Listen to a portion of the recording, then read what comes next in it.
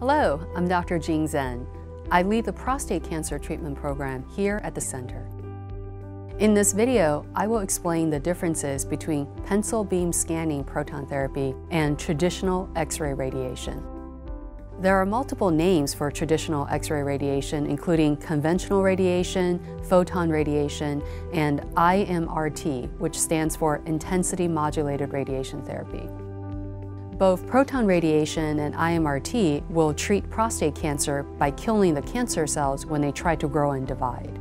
However, there is an important difference between the two types of radiation.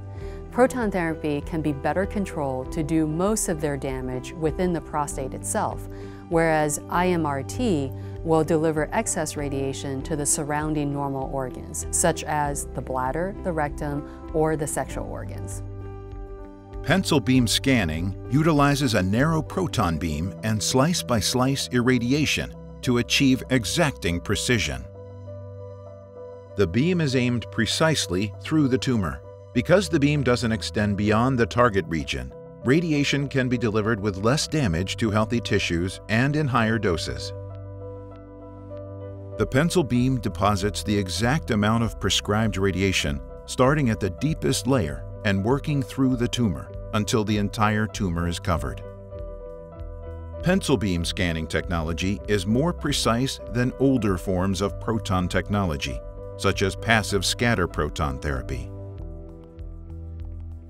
Our center opened in 2013, and we treat several hundred patients with cancer every year.